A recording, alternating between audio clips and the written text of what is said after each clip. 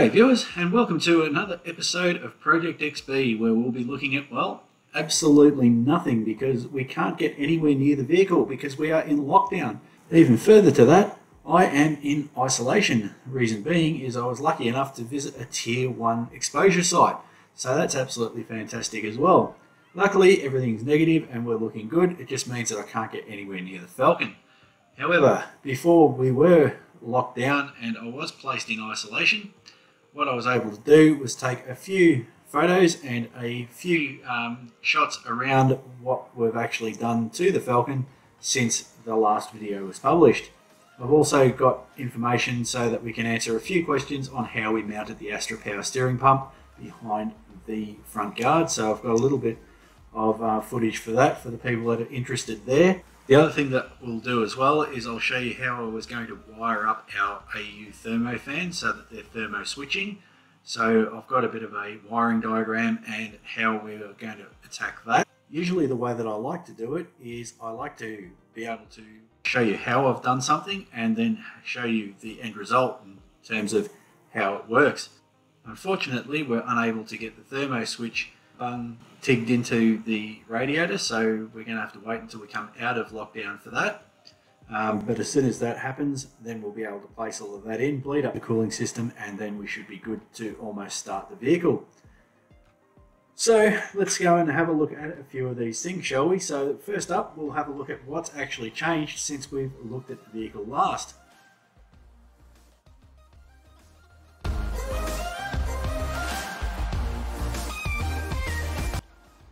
Apologies for the audio quality in the intro, but you do what you can when you're in isolation. Anyway, looking at this now, what we've got is we've got our fuel filler and also our fuel tank fitted to the vehicle, which was a hell of a lot of fun trying to fit that by myself without damaging anything, but we were able to do that quite successfully. The other part that we've done is we've gone and fitted the radiator hoses and the radiator mounts as well, and also cleaned up the wiring, so clipped all of that back where it should be and routed the harness correctly. Looking on the inside now, you can see that we've gone and fitted our dummy radio fascia. So we've got our 8-track radio fascia in front of our Bluetooth stereo that we've got fitted to the vehicle. We've also fitted all the gauges, and you can see that the 12-volt gauge is actually working. That was a bit of a mission to get that one working. Those old gauges, they need a little bit of loving every now and again just to get those working, but we managed to get that all happening, so looking good there as well.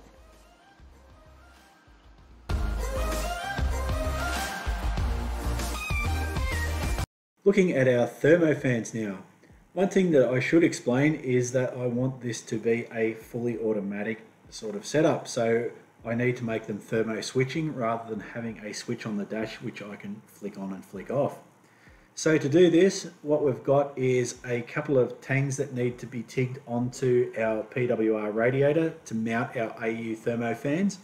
We also need to raid pick apart, and what we need to do there is we need to get a plug off a E36 BMW. So on the 1.8 litres, they have got the exact type of thermo switch that we need. So those will provide ground at 80 degrees and 88 degrees. We definitely need the plug because you cannot buy that plug commercially, believe it or not. You can actually buy the sensor, and that is a Trident sensor that you can get, or you can actually wrap one out of a BMW, check to see if it works and bang that in and go your hardest.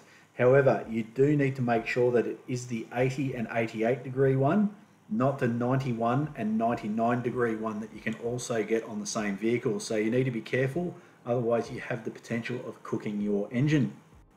Anyway, I digress. Let's have a look at some of the other bits and pieces that we need. So the first thing that we are going to be requiring are a set of 2 normally open relays. So we spoke about how relays worked in our last video, so hopefully that made a little bit of sense, and if it did, then this one will make sense as well. So along with those 2 normally open relays, we also need this guy, which is a switching relay, also known as a changeover relay, and that is a 5-pin. I've already spoken about this, but this is our switch or thermo sensor, whatever you want to call it. And what this will actually do is it will provide ground at two different temperatures. So the first ground will get continuity to ground at 80 degrees. You will also get continuity to ground at 88 degrees as well, and that will provide a second ground. So it will allow us, with those three relays, for the circuit to operate as follows. However, before we go into that, we should make mention of where we're going to mount this particular sensor. This sensor belongs on the cold side of the radiator. We could put it on the hot side, and all that's going to mean is that as soon as the thermostat opens on our engine, it's going to provide hot water going straight into the radiator, and it's going to make the fans go on full bore the whole time. Not really ideal, and that's not the way that the OEM about engineering it. The things that I try to do whenever I make a modification on a vehicle is, if it has been done before, such as the power steering pump, I always try my best to make sure that it is engineered the same way that the OEM intended, as best as possible. So what I've done is I have actually gone and got a aluminium bung that you can weld in with the correct thread or the sensor, and what we've done is we've put that on the cold side of the radiator, so it is below the lower radiator hose. And what that will do is it will tell us what the efficiency of that radiator is.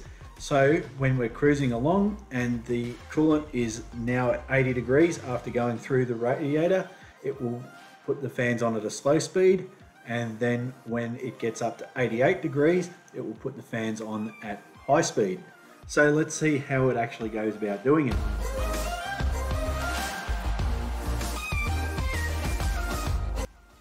When we've got our ignition on, it provides power to the top of each of those relays. However, we've got no ground path for our electromagnet, so nothing's going to occur.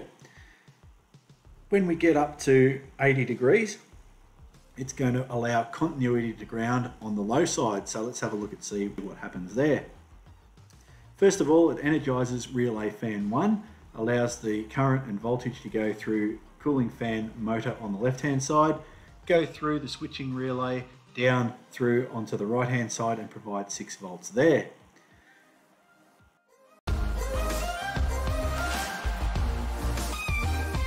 Let's see what happens when we get to 88 degrees now.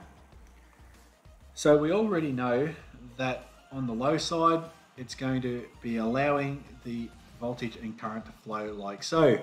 However, once we get to 88 degrees, we've now got a secondary ground. And what that does is it allows the energization of cooling fan relay number 3, which is going to allow a path straight to ground. So therefore, instead of it sharing that 12 volts with the right-hand motor, the cooling fan motor is operating on 12 volts, so it will be spinning quite quickly. You can see at this point over here as well that we've got a path that allows ground to go and operate cooling fan relay number 2. What that does is it will flick the switchover relay and provide 12 volts to the cooling fan motor on the right hand side, providing that with 12 volts. So now the motors are wired in parallel, so the fans will be spinning at high speed. And hopefully that should be enough to keep a 351 Cleveland with relatively high compression ratio within the normal operating range.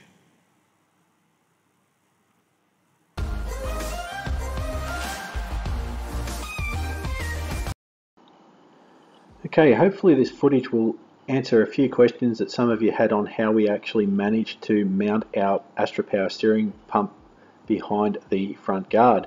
So the way that we did it was we utilised the original Astra power steering pump bracket. The reason for that is it's got the rubber mounts to eliminate any NVH concerns that we may have if it was solidly mounted. And you can see that it is mounted in 3 separate spots.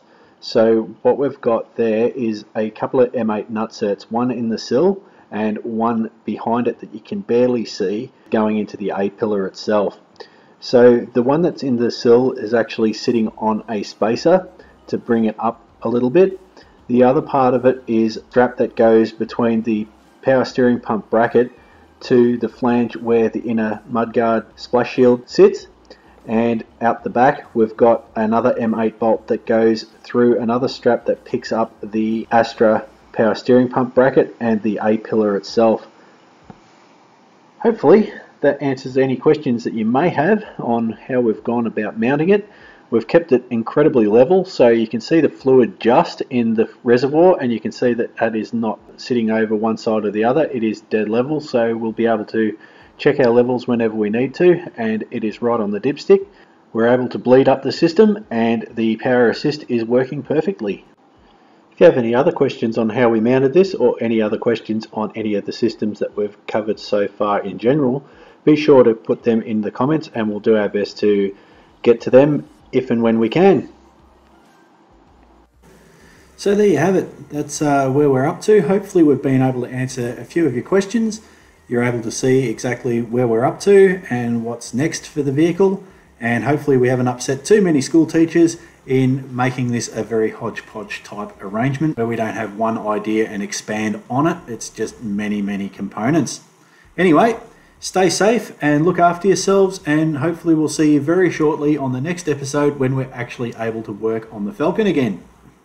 And if you liked this episode, and I'm not too sure why you would, but anyway, if you did, please like, share and subscribe.